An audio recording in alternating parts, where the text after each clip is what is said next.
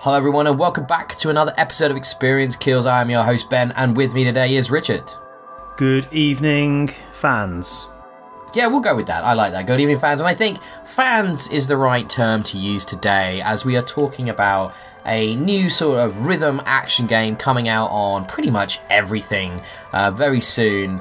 And it's basically the musical works of AVICII, who sadly passed in April 2018 due to a really quite horrible suicide. Obviously, he was going through some stuff at the time. But basically, this is, a tribute to his works. 25 tracks, actually, so not a small amount. And it's a game called AVICII Invector. And you like your rhythm action games, don't you? I know I do. I do. Love a bit of Aero, bit of Thumper. And going back, Guitaroo Man. Oh, Kid Man, yeah. Elite Beat Agents, anyone? Yeah. Yeah, good times those were. But yeah, this is a bit more in that sort of Thumper style.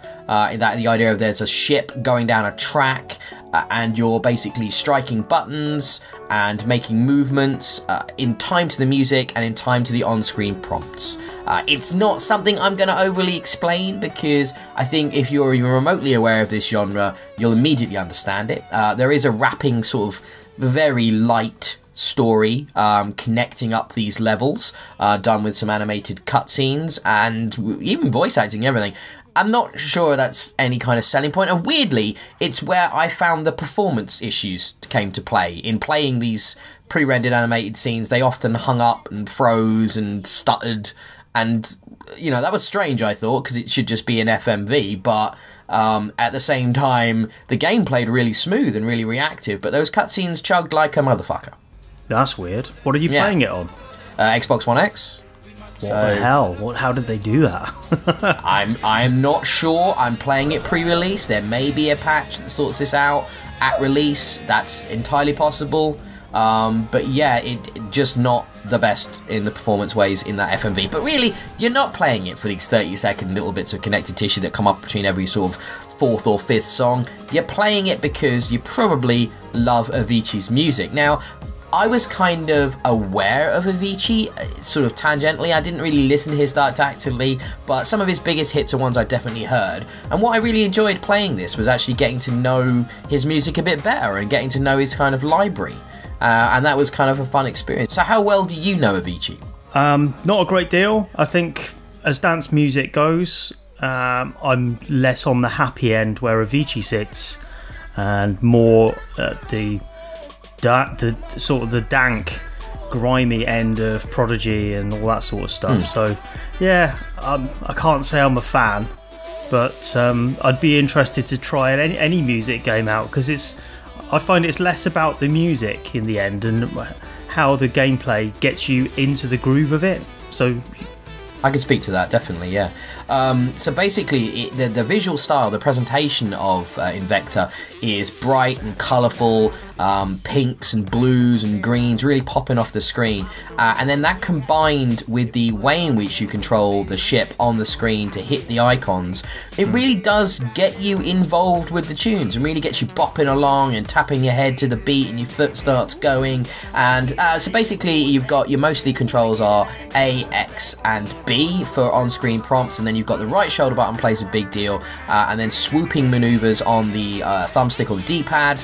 And then there's a couple of different styles of tracks. So there's this sort of 3D track which you can rotate around, and then during the song it will switch to a different type of track, which is more of a 2D sort of like hopping track, which I found a bit easier to follow, a bit more reminiscent of a rock band or a Guitar Hero, a really kind of normalized vertical track almost. But everything actually feels quite sort of apt for the music. There are these sort of flying sections, like free flying sections, where you fly between these different like sort of points, targets or gates, and that feels like they're trying to convey the sort of sense of soaring euphoria that you'd get from this kind of dance music and electronic music. So you're kind of flying through space and it's free form, and it just feels quite freeing, and it's quite a beautiful experience. The game looks great, and like I said, except for those cutscenes, runs really well. The music has been ported well. The load times are very quick between the tracks, which is what you want. It's a decent selection of music at 25 tracks as well, especially for a smaller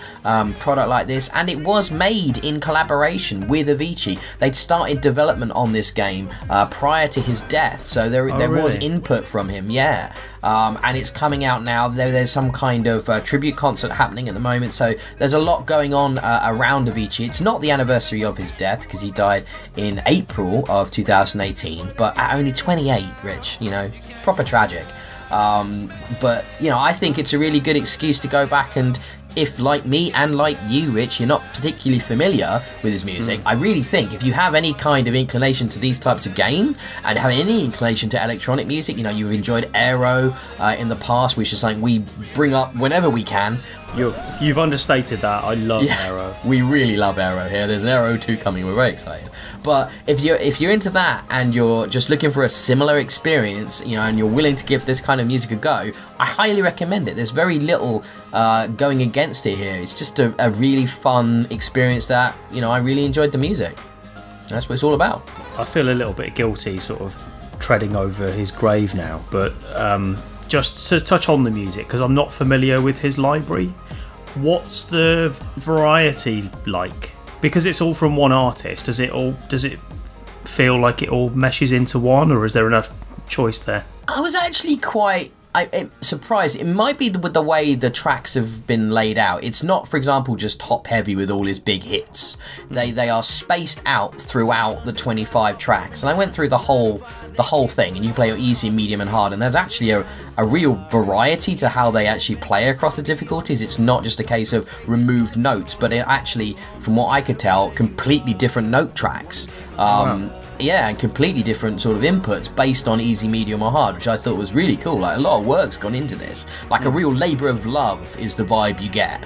And yeah, I actually was quite impressed. There's slower stuff, jazzier stuff, poppier stuff, heavier stuff, stuff which has been done in collaboration with other artists. So there is a good variety in there. I think in general, like you said, it leads more towards that euphoric end of the scale, but you know, that's nice, man. In the middle of the winter like we are right now, you know, it's cold outside, it's dark, it's miserable, and I think this brings a bit of summer and a bit of lightness, and I just really enjoy playing it. That's cool. I mean, that's where rhythm games excel, isn't it? Is where they really tap into the detail of the music rather than just being a sort of skin, the music being a skin on top of a rather formulaic mechanic. So if they've really listened to the tunes and, you know, built their inputs around that, as Aero does so well, you know, not just the inputs but the levels themselves are built around the tracks. Yeah. Yeah, if this gets anywhere near to that, then it sounds like it's worth a try. I think so. Like I said, it's a good time. It's well done. The track mappings are done well. The visuals are great. The music's really good. Yeah, I think it's a cool little package. It's not, you know, asking for an arm and a leg. I believe 25% of all the proceeds will be going from every platform. Will be going towards the Tim Burling Foundation, which is AVICII's real name, which was set up in his honour to help people who have, you know, committed suicide, or not committed suicide. Maybe it helps their families, but more be like prevention and awareness stuff for people struggling, you know, through life with maybe mental health issues and things like that. So there's even a cool, like a cool charity element to this. So if you're a fan, I think it's a given. You're probably picking this up. You're probably already aware of it. But I think from a perspective of someone who just really enjoys a good rhythm game, this will, you know, tick that box as well. Yeah, that is cool. Not to be morbid, but I'm slightly jealous at the idea of AVICII fans getting this, because there's no Keith Flint one. I know what you mean. You know, I would quite like a Prodigy version. So would I. That would be incredible. Game. But you never know. You never know, do you? These things can happen. You know, who was expecting this? So I think that's the end of this episode of Experience Kills. We'll be back soon with more coverage. Always more coverage, even in the depths of winter. And I'm even going to throw this out there. Game of the Year coming soon. Just saying. More Experience Kills on the way. If you want to know what that is and when it's coming out, make sure you follow us on Twitter at Experience Kills. You can follow me on Twitter at DIYE, and Richard can be found at Colonel Red. In addition to watching this video, which I hope you've greatly enjoyed, you can also check out the audio versions of every single video we do. They are available on all good podcast fields and places. I don't know what I'm saying anymore. Just search for Experience Kills. You'll find us all over the place. Richard, I think it's time we went off and cut some tracks of our own. So until next time, I say goodbye. Good evening, fans.